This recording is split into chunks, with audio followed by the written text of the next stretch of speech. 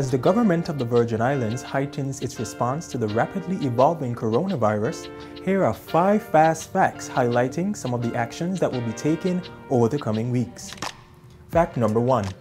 At all ports of entry, there will be an increased signage and health alerts, as well as enhanced sanitation and screening measures for the protection of staff, travelers, and the wider community. Fact number 2.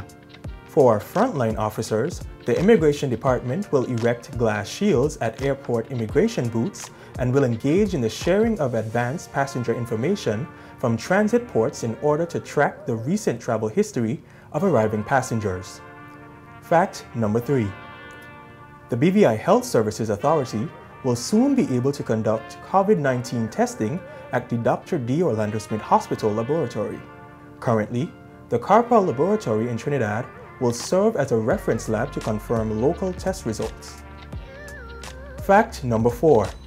The Health Services Authority has identified isolation rooms for the safe care of sick patients should the need arise. Fact number 5.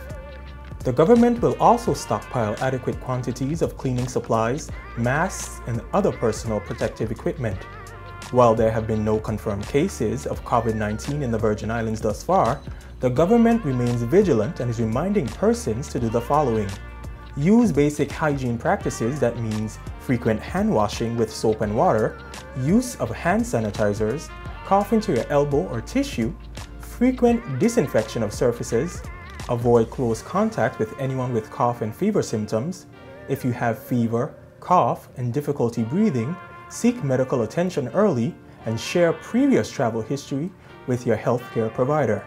For regular updates, click the link on the coronavirus banner on the homepage on bvi.gov.vg. This has been 5 Fast Facts on the coronavirus. Thanks for watching.